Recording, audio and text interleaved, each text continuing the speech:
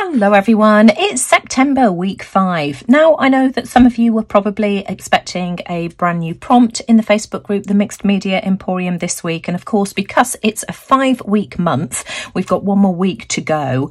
So we've decided to set a wildcard challenge for this week, meaning that you can either carry on with the artist inspired prompt that we've been doing for the month, or you can do something entirely different, entirely up to you. Now I'm going to be creating an ephemera holder today, and I'm going to be using this arts and crafts paper pad here, so I'm sort of kind of continuing with the artist inspired theme. This paper pad is inspired by William Morris. William Morris, of course, was a British textile designer during the arts and crafts movement here in the UK. So many of you, I'm sure, are familiar with William Morris, and so this is what I'm going to be using today. Absolutely love these papers. This paper pad is by Do Crafts Paper Mania, by the way, and let me just give you a flip through of the gorgeous designs that are inside here. We've got 2 pages each. It is single-sided. It has the most amazing texture. It's just gorgeous, and I think you've seen me use this before in projects as well. So there we go, a quick flip through. Isn't that one beautiful there? Now to start off with, I've chosen these 2 papers here. I like this bold one that I want as the cover for my ephemera pack, and because these are single-sided, I want this one here to go on the inside, so I'm going to be gluing these together. I just think those 2 designs work really beautifully together. Now I'm going to be using my Hoogie board, my paper scoring board. I don't think this Hoogie board is available anymore, but there are just so many different paper scoring boards out there. We Are Memory Keepers have a really good one, I do believe. Now my paper measures 12 by 12 inches, so I'm going to score on the pattern side to start off with at 6 inches. So that's my first piece of paper. So let's just fold on that line. And as I always say, when you are scoring on a scoreboard, fold your paper in this way from where you've scored. So that's that side. And then the next one, I'm going to score on the back, just because I want mine back to back. Let me just line this up with these sides. So again, I'm going to score at that 6-inch line. And again, I'm just going to fold in this way. Here we go. This saves your paper from splitting and creasing. So there we go. Sometimes the fibres fall apart. So this will give me the opportunity now to stick these together. Now, of course, I need to glue them. I'm going to use just a regular Pritt glue stick to do this. But first of all, what I'm going to do, because this is far too big, let me just show you this way round. I'm just going to cut this at 6 inches, just so that I've got 2. It's way too big, so why waste it? So I'm going to end up with 2 pieces of paper that are 6 by 6 inches. So I've got my 2 pieces of paper here that now measure 6 by 6 inches. So let's just start off by doing one. What I'm going to do, I've got a piece of parchment paper here to work on to catch the excess glue. I'm just going to start off by putting some glue down the central line here, just to hold my pages together. And then I'm just going to slot this one here into the centre and just make sure that those are really neatly tucked together at the centre, just like that. There we go. We can wipe off any excess glue, and then I am going to apply glue all over the edge like this, concentrating on making sure that I've got plenty all around the edges, but I do want glue over the whole of this piece here. As I've said, just using my glue stick. Glue stick is a dry glue, which means that your paper won't buckle, so this is my preferred method. Pritt stick's fabulous. You know, it holds together really well, in my opinion, but you could use Fabri-Tac or 3-in-1 if you wanted to as well. I do find that stiffens paper when you're using it all over. So there we go. We've got our glue like this. Fold it over. It doesn't have to be perfect because we can trim this off later anyway. And just press that down with a bone folder. Let's just do the same now on this side here. And then of course I need to apply glue to the other side here as well in exactly the same way. So I'm just going to do that to both pieces of paper.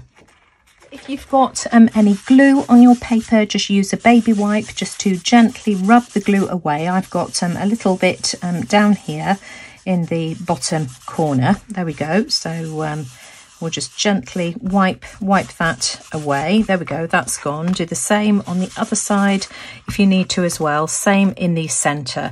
And then I'm just going to prop this up like this and set it off to one side for the glue to dry.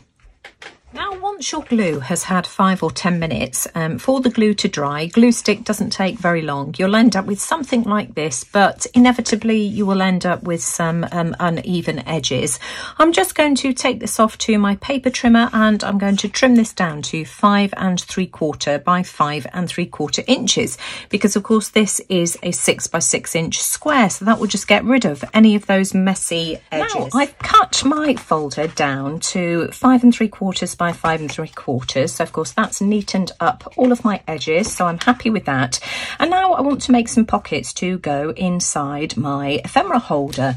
Now I'm going to be using one of these plastic wallets here. It's nice thick plastic.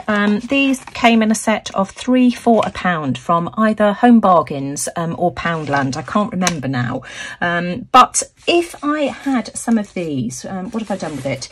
If I had some of these wallets, I would probably have used one of these because it would have been cheaper. And this is still quite nice plastic, you know, it's nice and sturdy. It's just that you can see the state of this one here. This is a really old one. I don't have any new ones, so I'm going to use this instead. I'm not going to lose sleep over £1. Now I hope you can see this. Of course, you know, it's clear. But what I'm going to do is I'm going to take this off to my paper trimmer and I'm going to take the sides off, both sides. Then I'm going to cut off the flap. And that will then leave me with, here's one I prepared earlier. So I've taken these sides off, as you can see, taken the flap off, and of course this has left me with this. So nice and easy to use because of course we've already got one edge that is folded. Now, as I've said, this is cut to 5 3/4. I'm going to cut this at 5 6/8 down here, and then I shall cut it 5 6/8 this way, and that will just give me a pocket to go inside my ephemera holder. So as soon as I've done that, I'll be straight back. Okay, now I've got my sheet that is going to go in the center here like that. So that's cut really well. And these are all the leftover pieces that I've got from the wallet. Of course, I've got the other piece that was connected to this one here. And what I'm going to do is use these to create some pockets. And let me just talk you through what I'm going to do.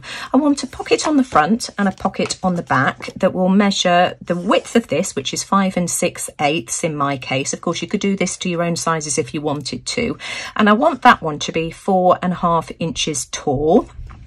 So I'm going to use this. I'm going to cut it at 4.5 inches, which will leave me 2 inches here left over, and I'm going to apply that to the inside front and back cover. So that's that piece taken care of. And then I want to make some pockets for the, whoops daisy, long one. I want to make some pockets for the inside of this this plastic sheet here, and I want 4 smaller pockets this time. I want one that's the total width here, which of course is 5 6/8, but I want that to be 2 inches tall. I want another one on top of it that will also be 2 inches tall, and the same for this side here. So this is what I'm going to cut out of my pieces of leftover plastic, and I will leave this for you. All of these measurements here that I'm using today, I will leave in the description box below for you. Let me show you these measurements again. I've just done them in black ink. I also made a mistake as well, because of course the ones that I want for the inside front and back cover need to be slightly longer, because this is 5 3/4, not 5 6/8. So we've got 5 6/8 by 4.5. We want 2 of those. 5 6/8 by 2 inches. We want 4 of those. And then 5 3/4 by 2.5, and we want 2 of those. So let me just show you how I'm going to put this together. I've just gone and grabbed a piece of black cardstock because I think you can probably see this better. Now these are the 2 pieces that I have cut at 5 6/8 by 4.5 inches. And what I'm going to do is I'm going to put one on the front like this and one on the back. So that will form a little pocket on the front and back side of this wallet. So of course it opens up like that. And what I'm going to do is I'm going to apply a small bead of glue just on either end of my wallet, just to be able to stick it down. I'll do it on this side here, and then I'm just going to stick that down, one to the front and one to the back. So let me just bring in a piece of parchment paper. I'll just show you. This, because of the way it's being cut, is rolling in. I don't know whether you can see, so I'm going to apply my glue on that side there.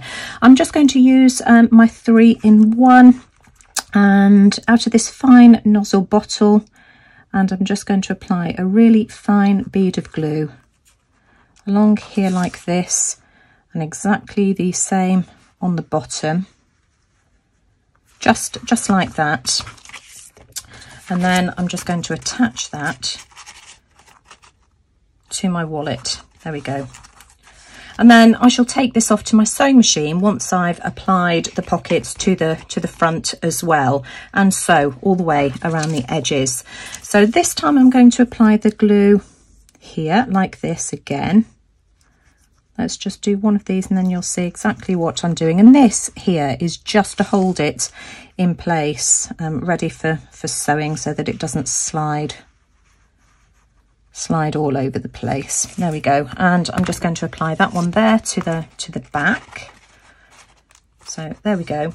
And I'm just going to weight that down underneath a heavy book just for a second or two. Whilst that's weighting down underneath a heavy book, I'm just going to glue these 2 down here like this. So exactly the same thing. I'm just going to apply glue just to the sides. I'm not applying any to the bottom. I don't need to. I just need to be able to hold the sides in place. So again, I'll just show you one of these, because the other side will be exactly the same. So just apply a small bead of glue there like that, and start off at this edge here. If I sort of do it on the table, at least I know that I've got it. In fact, I think I might need to take a smidge just off the end there like that, because otherwise it's not going to fold. So I don't know whether you can see, I've got, in fact, bring back my paper, I've got a very slight overhang. That's okay, that's fine. And I'm just going to glue the other one down onto the other side as well. Just taken that off to the paper trimmer and just slice that excess away. So I'm going to pop this into a heavy book and bring back the other one now, which should be dry enough for me to work on. So of course I've got my pocket here on the front, pocket on the back. So I now want to work on the pockets for the inside. So of course I've got 4 strips here that measure 5 6/8, the width of this, by 2 inches deep. And the reason I glued the front and back on first was that this is going to form the line as to where I have this one here. So I shall have that one there and this one here like that. So again, in exactly the same way, I am just going to glue these 4 strips down. So just applying glue to the 2 sides, top and bottom. So whilst the other one's drying for a second or two, I'm just going to take this off to my sewing machine, and I'm just going to go all the way around like this, all the way to the other side, and then I shall sew here and here as well. Of course, if you don't want to sew yours, you could have added a line of glue along the bottom here. You could even have used red tape as well, so that might have been a better option for those of you that don't want to sew. So as soon as I've taken this off to my sewing machine, I'll be straight back. I do need to make a decision which side I want to sew on, because of course there's a right and a wrong side. So I think I'm going to sew from this side here so that the nice stitching is on the front. This is what my ephemera book looks like now that I've done my stitching. So that's what it looks like on the inside. So of course we've got the messier stitching on the inside here, and hopefully you can now see why I didn't need to apply any glue to the bottom, because of course I knew that I would be stitching my pockets in. So we've got the pockets here on the inside front and back cover. That's what it looks like on the front, and you can see that I've started off here, I've gone all the way around like this, and then I've just added a line of stitching here and stitching here, which you can see better on the inside here, just to make sure that these two edges here are firmly stuck down. Now I've realised that I've made a faux pas on this, because of course I need to add a row of stitching along the bottom here, and of course if I do this I'm going to go straight through the flap that I've applied to the front. So I'm going to take these off, take this to my sewing machine, and I'm just going to stitch this line here, and then I'm going to come back and I'm going to stick those straight back on. So here we are, I've just sewn along here like this, and I'm now just going to glue my front and back flap back on like this. I've just taken the glue away just by wiping it off with a piece of kitchen towel, so I'm just going to glue them back on. This is my inside pocket now that all the sewing is done, and of course I've got the two smaller pockets on the inside and then the two larger pockets on the back, and so that's just going to slot into the cover like that. Now I'm just going to use a very basic pamphlet stitch. This is so easy to do, just to sew this in, but what I need to do first is just measure where I want my holes to go. So let's just grab a Sharpie marker. We want one hole at 2 3/4 inches, so about, oh, in fact let me use the other side. So of course this measures 5.5 inches, so 2 3/4. I want one an inch in from the edge, about there, like that, and one an inch in here, and that should do fine. Then what I'm going to do, make sure you get this the right way up before you start poking any holes. I'm just going to line this up here like this and make sure that that's well and truly pressed into the crease. I'm going to clip it down one side, flip it over and clip it the other as well. What have I done with the other clip I had? There we go. And then I'm just going to use a pokey tool, so following where those marks are there. So we'll have one hole here. These are just here for a guide, and one here as well. There we are. And let me just show you what those holes look like there. And then I've threaded up an upholstery needle. So here we go, with some waxed thread. And this is this one here, and this is 0.5 millimetre. It does say on here somewhere. Here we go, 0.55 millimetre of pure Ramie wax linen thread. So that's what I'm going to be using to sew my signature together. This will wipe off. A bit of acetone will get that off. I'll do that in a second. So I'm going to start off by coming in through the middle of my signature, holding onto that tail. You don't want to lose that. Back in through one of the other holes. It really doesn't matter which one. This is the fiddly part. Just find where you've poked those holes. This is so easy, guys. Any of you can do this. And then out through the final hole there, like that. And then back in through the middle. And I want to try and make sure that I've got one of the threads on one side of this middle part here and one on the other. So let's see if I can do this. Here we go, just like that. The thread, by the way, measured 2.5 times the width of my little booklet. So now I've got one thread on the left of this middle piece, one on the right. I'm going to give it a big tug, one in this direction, one in this direction. And I'm just going to tie a double knot just to secure everything in place. So that's one knot, and here's the second knot, and then I'm just going to cut off the excess thread. Now I'm sure you'd like to see what it looks like full of goodies. So I filled this one with various bits and pieces of ephemera, and just look how gorgeous it looks. Now, you could use these in a number of different ways. I mean, these would just make the perfect thing to take on your travels. I'm going away in a couple of weeks' time, and, you know, this would just be absolutely brilliant for me to take with me if I want to do some bits and pieces of collage or creating whilst I'm away. They'd make wonderful Happy Mail gifts as well. I mean, who wouldn't like to receive one of these? Now, of course, I can never stop at making one. I have the other half of the pieces of paper, so I've made this one here. This is exactly the same. The only difference is that the threads are on the outside, whereas of course with this one here the threads are on the inside. I also made two different designs. I absolutely love this one here. I think it's absolutely gorgeous. So of course this one here, we've got the green paper on the inside. This is all from that William Morris Art Deco set. I just think this paper is absolutely beautiful, and I don't think you'll be able to pick this up on camera, but it's got a textured effect as well. Now this one here is slightly different because instead of doing these smaller pockets, I just did 4 large pockets. So it's got one on the back, 2 on the inside, and this one here on the back as well. And then of course the pockets also on the inside and outside back cover. Can't get into this one. So that's that one there. I love the design of that paper. I think it's absolutely stunning. I also made this one here. Now this was my practice one, the first one I made. And the rough stitching is on the outside because I stitched it from this way round. So of course we've got the nice stitching on the inside. I don't think it makes any difference whatsoever. So, you know, if you think you've made a mistake, I personally wouldn't worry about it. I think they're equally as beautiful. Now this one's slightly different because this has got these smaller pockets on the outside and the large pocket on the inside.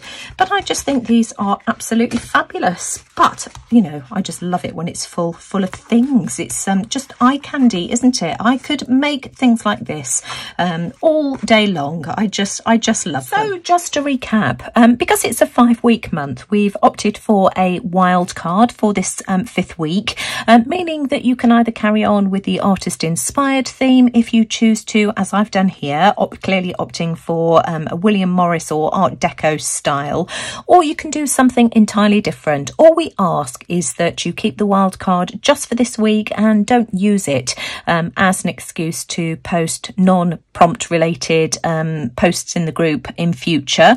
So that's just something to bear in mind. Of course, don't forget to go and check out what Kylie and Olmert have been up to this week. I'll leave the links as always to their videos in the description box below. But if you've enjoyed my ephemera booklet project this week, as always, I'd really appreciate a thumbs up. Do let me know what you think in the comments below. And most importantly, thanks for watching. Take care everyone, and I'll see you all again soon. Bye for now.